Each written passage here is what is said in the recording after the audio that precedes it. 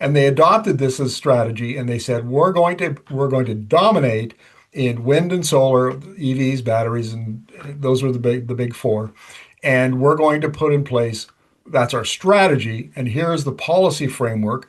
And it's complicated in China. It's not like the government says, okay, this is going to happen, and it happens.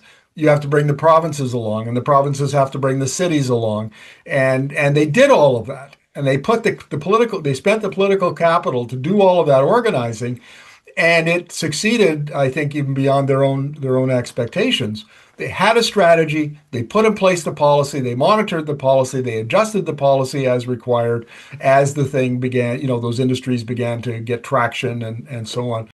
It's a strategy and how you build a political constituency around a strategy. And that's where Danielle Smith has done her most brilliant and destructive work.